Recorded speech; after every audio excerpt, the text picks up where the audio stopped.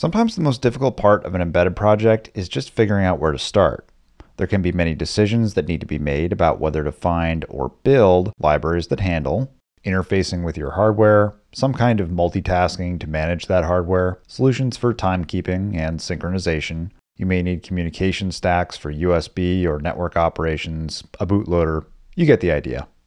These days there are more open source options available than ever before, and if you're working with Rust, there's one project in particular that has a ton of community support and addresses all of these things in a modern, efficient async framework. Yep, today we're talking about Embassy.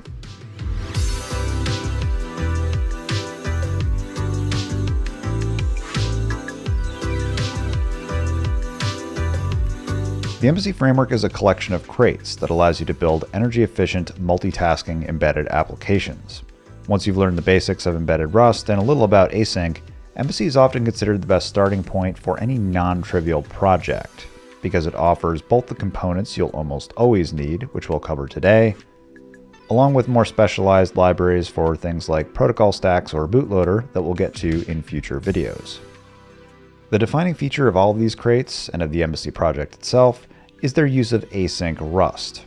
Now in a previous video we explored async await by building a runtime from scratch, and while that kind of bottom-up approach can be very helpful in demystifying a challenging subject, it was a bit long. So what we're going to do today is give a quick recap of how an async runtime works on a microcontroller, and then dive into the core Embassy crates that allow you to build this type of system the easy way.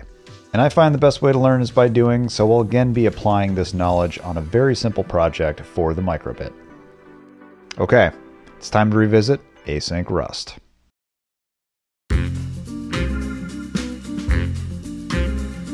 In a bare metal environment, Rust's async await feature can be seen as an alternative to using a real-time operating system for those that want to run multiple tasks concurrently.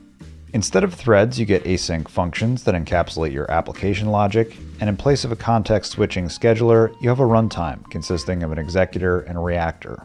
The code you write in each case may look similar on the surface, but the way these two systems work is much, much different. In the RTOS, each task has its own register context and stack, and it runs until control is cooperatively or preemptively yielded to a scheduler that can then switch to the next task by restoring its register values. An async runtime like Embassy doesn't do that. An async function gets transformed by the Rust compiler into an unnamed type that implements the future trait. This has a poll method containing a state machine version of your async function logic, where each await point gets its own state. Awaiting another async function corresponds to calling poll on it, which can then resolve to ready, wrapping the output type if it completes, or return pending to the executor if it needs to wait for something. The executor can then run or poll the next queued async function, and the process repeats until all tasks are pending and the executor puts the core to sleep. And if the story ended there, it would be pretty boring, because after that first cycle, none of the tasks would ever run again. Except I neglected one key detail. If we rewind to before the first task returned pending, it registers a waker callback with a reactor, which will often be a peripheral interrupt handler. Peripherals can continue to function while the processor sleeps, and so when those awaited for events come to pass, the interrupt handler executes the registered callback, which adds the task to the run queue and wakes the executor. So, at the end of the day, you've got a single event loop within the executor, cooperatively running a bunch of state machine tasks. This means everything lives on one stack, so there's no stack size tuning to worry about, and you get some pretty great power efficiency right out of the box, because each task only runs when it needs to. Okay, let's see how the Embassy crates map onto these async runtime components.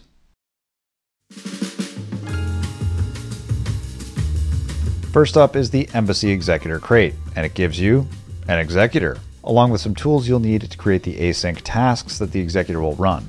The cooperative nature of an async runtime might lead you to believe that it can't support time-sensitive tasks, but in Embassy it's possible to run multiple executors even in a single core system.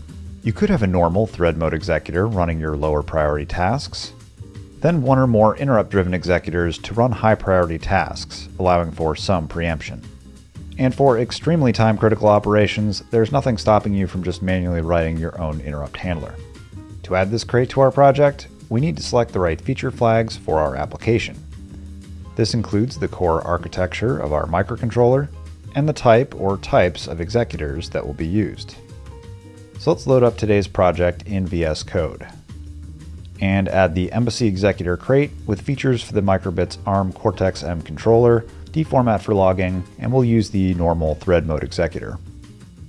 Your application logic will live primarily in tasks, and to create a task in Embassy, you apply the task macro onto an async function, which creates this feature within static memory along with some task metadata. The role of the traditional main function entry point is then to set up your executors, spawn your tasks onto the appropriate executor, and then start them up. If you're only using a thread mode executor like we are today, the easiest way to do all of this is to use the main macro on a main async function, which also provides a handle to spawn other tasks onto the executor. And just to be transparent, we can expand this macro and see that it gives us our async task, the main function entry point, and a thread mode executor that it starts running. Right now, our main task will load some log data into the RTT buffer and then never run again, which is not very interesting. To do anything worthwhile, we need access to our microcontroller's peripherals through an async API that will play nice with our executor.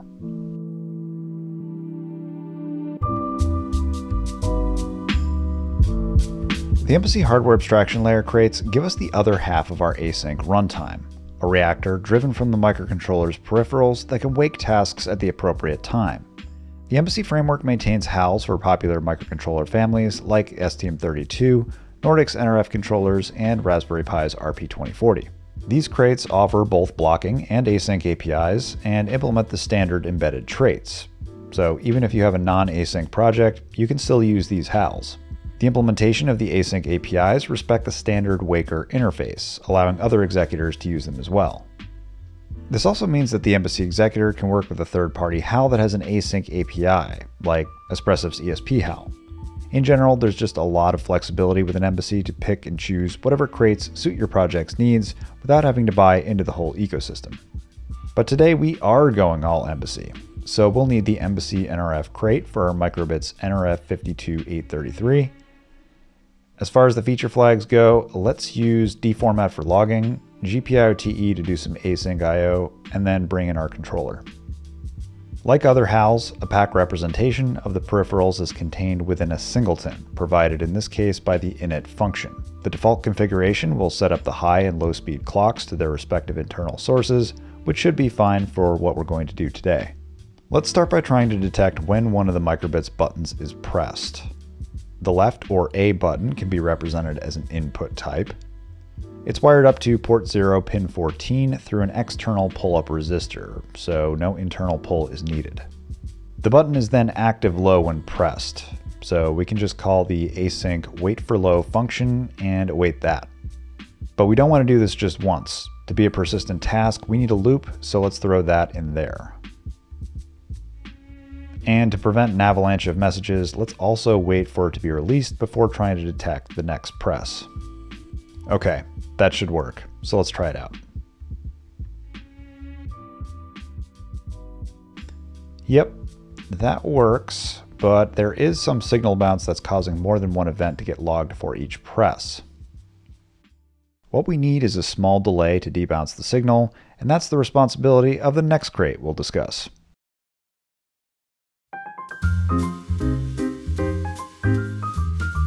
Embassy's time crate acts as a timekeeper for your application, keeping track of the number of clock ticks that have elapsed since reset.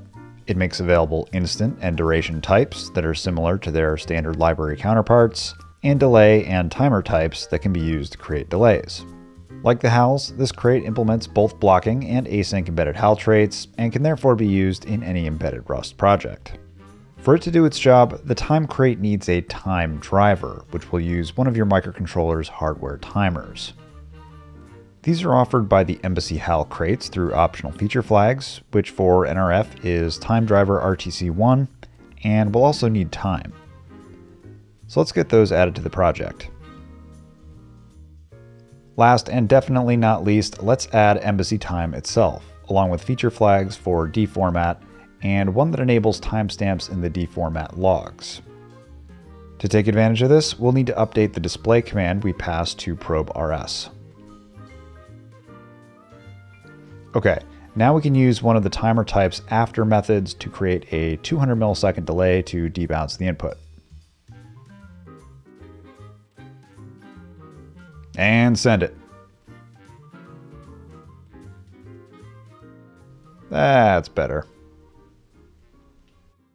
Alright, we currently have one task monitoring the state of one button. If we wanted to add support for a second button, we would just add a second task, right?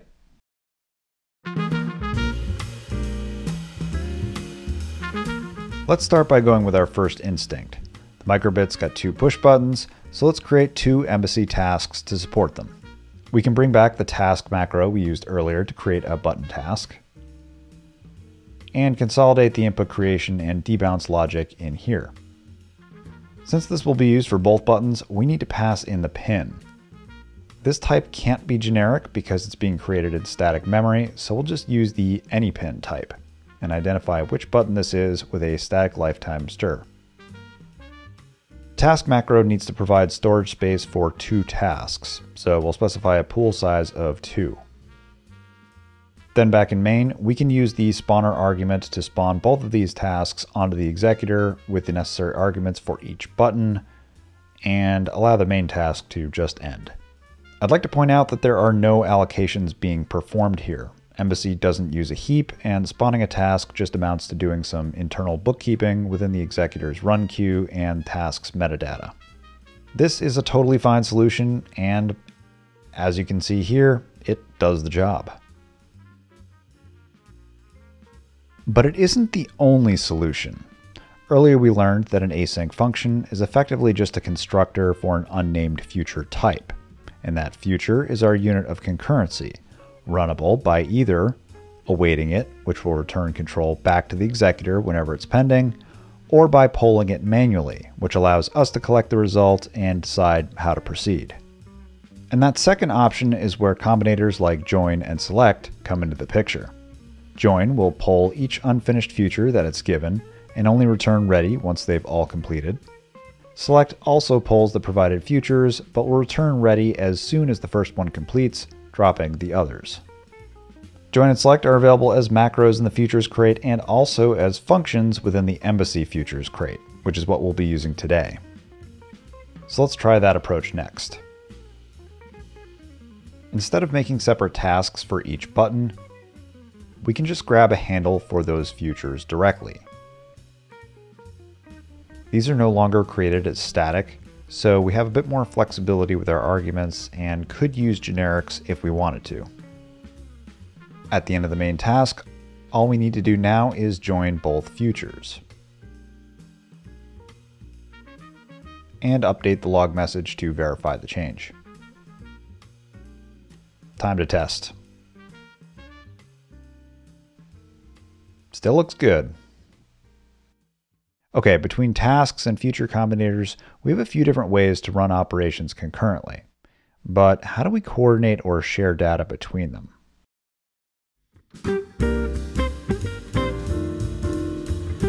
Synchronizing communication between tasks is the job of the Embassy Sync crate. It's got channels to exchange data between tasks, signals that can signal one or more tasks, a mutex allowing multiple tasks to share the same data, and more.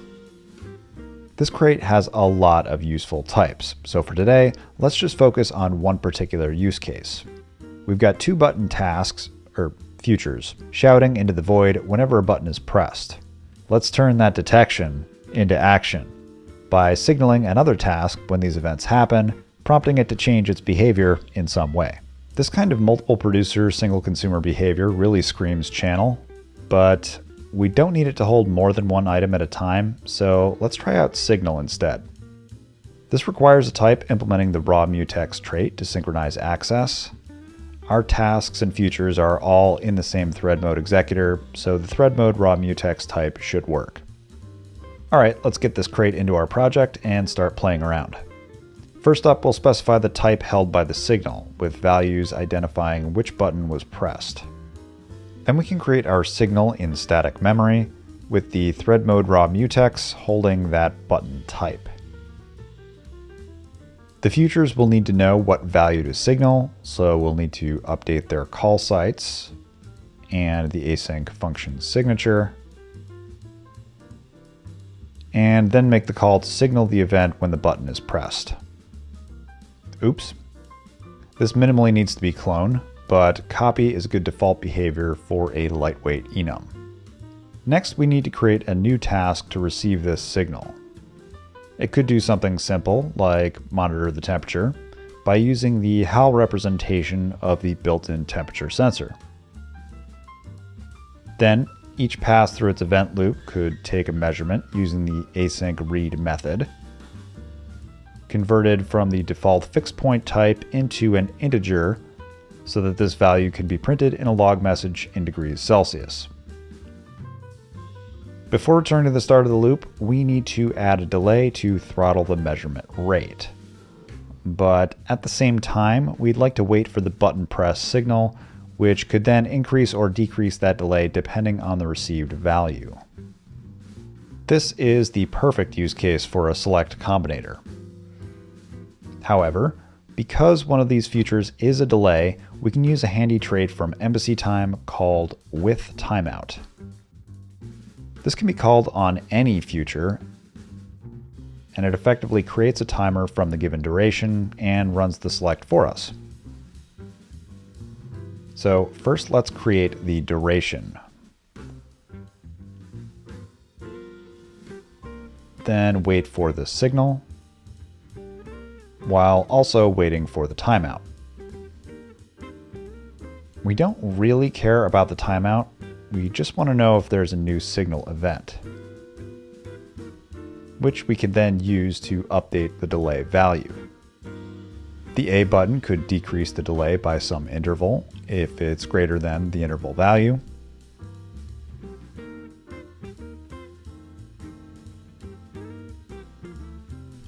Otherwise, just keep the delay as is. And the B button could increase the delay, then finish up by logging the current value. Okay, back in main, we'll need to create the HAL temperature sensor from the pack peripheral. This requires us to bind the underlying pack interrupt symbol with the async HALs interrupt handler function. This is pretty common when using the Embassy HAL, and I think it's done this way to allow you to define your own interrupt handler when you're not using the async API. Lastly, we'll spawn the temp task onto the executor, and that should do it. Let's slow down the rate, then speed it back up. I guess we're still shouting into the void after all, but we did get to try out a new peripheral. I hope you enjoyed our tour of the Embassy crates. If you want to learn more, I highly recommend checking out the examples folder within the Embassy Project's GitHub repository. There is a lot in there, demonstrating how to use just about everything Embassy has to offer. That's it for today. Thanks so much for watching, and I'll see you next time.